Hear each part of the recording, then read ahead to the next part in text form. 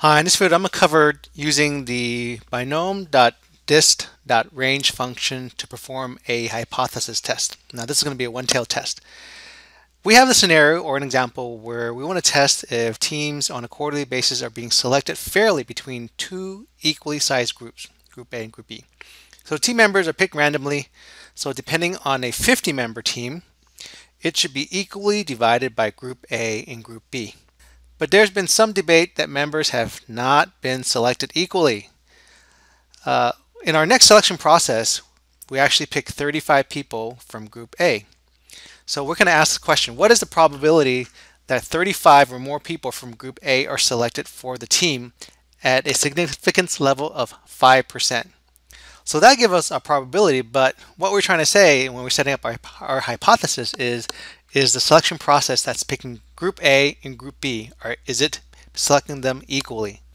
So here we're going to set up our hypothesis.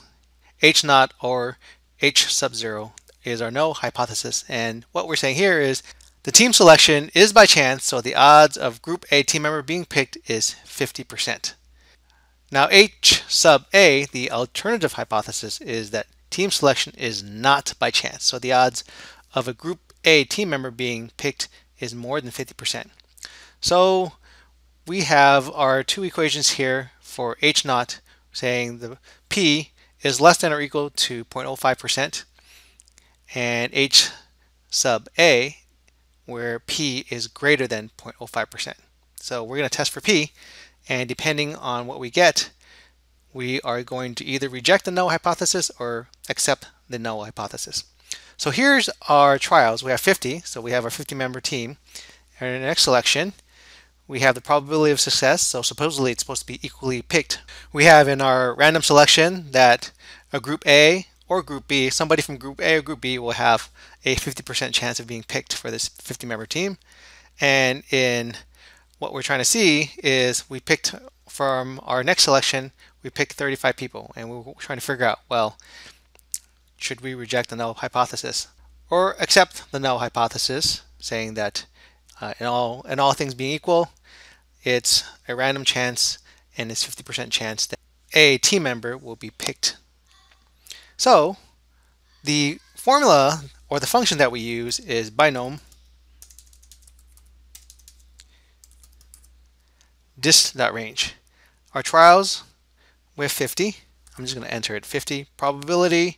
The probability of success is 0.5, 50%. The number of successes is 35.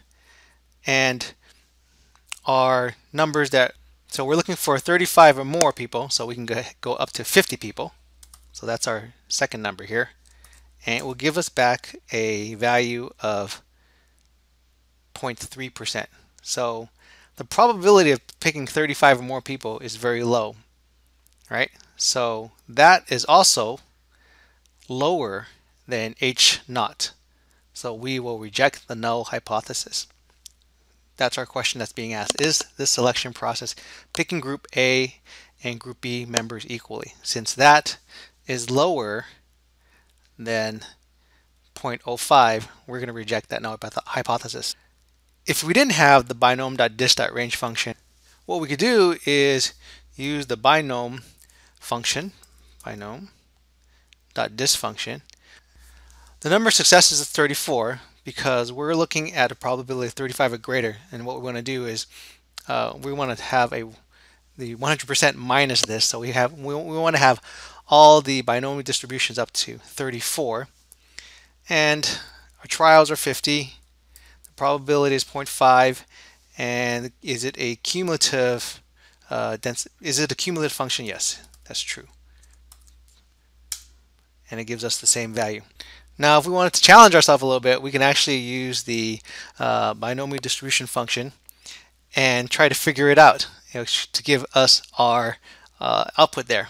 So this particular function, we'll have to do it for each of the various successes, right? And so this is basically factorial.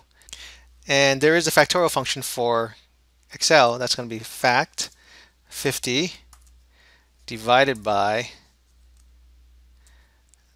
fact, and that will be 50 minus 0 close parentheses, times fact, that's fact of 0 again, right? And that gives us 1. Incidentally, this is a combinatorial factorial. There's actually an Excel function that will perform all this, and it's called combine, open parentheses, what is our number, is 50, that's our trials, and our number chosen is 0. Right, so that's going to give that value. That's basically n pound, n minus x pound, x pound. And basically our factorial equation here. This is our combinatorial. Now I need to multiply by p to the power of x and q to the power of n minus x. So now we got to do the other parts of the equation.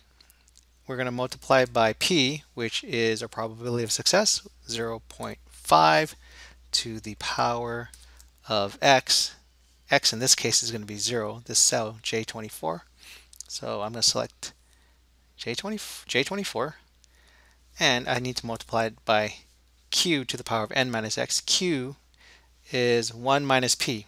So 1 minus 0.5 is 0.5. So 0.5 to the power of n minus x. I'm going to put that in parentheses. N is 50. We have our n here. 50, and then minus x, our success. The success here is 0, so I'm just going to click to reference that cell, close parentheses, press enter. We have that value there. Double click the fill handle to copy the formula down. You can see if I select the whole thing, everything from 0 to 50 successes, cumulatively, it should all sum up to 1, right? So if we were to look at this equation and this equation, what we're saying is what's the probability that 35 or more people or group A are selected? What these two functions are doing is similar to what I'm going to do here, is taking 1 minus the sum of all these up to 34. So let's go down to 34, 34 here, press enter. Yes, I'll accept that because I forgot to close the parentheses. Excel's nice enough to close it for me. Go back up, and we see our value there. Let's increase the decimal places, and we have our same value, right? So this function, which is much easier to write, is representing this function, which is a little more harder. Not that much harder because you're just doing 1 minus the binom.dist, which is a lot easier than doing something like this, where we're taking the separate functions here, or the separate calculations here based on our binomial distribution formula here, and figuring it out, doing the sum and subtracting it from 1. So if you really wanted to get challenged by how to figure out how to do this, or what this particular function is doing, then you can go through this exercise or even this exercise using that function.